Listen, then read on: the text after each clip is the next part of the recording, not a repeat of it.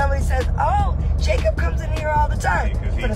So Natalie Nunn suspects her husband of cheating when she tries to go to a club with him, and he says, no, you can't go with me because that's where me and the homies hang out at. That's our spot. Now, she has every reason to be suspicious because if your dude don't want you to go to the club, yeah, best believe, yeah, you know, he hiding something. But look, I'm about to play this video footage, but before I play this video footage, make sure y'all hit that like button, sub to the channel, and comment your thoughts down below because it helps the channel grow and gets us in the algorithm.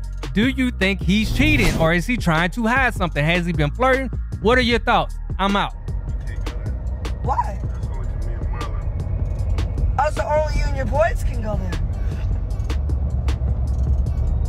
I don't want to go see what's going on at the Owl. Then why I can't go see what's going on? All of a sudden, he's super tired now. Okay. I want to go see what's going on at the Owl. What? Because something going on over there. He said I can't go there. Ain't nothing going on. I'm going to call my driver. Call that nigga. Come pick you up. And I'm going to go check out the Owl.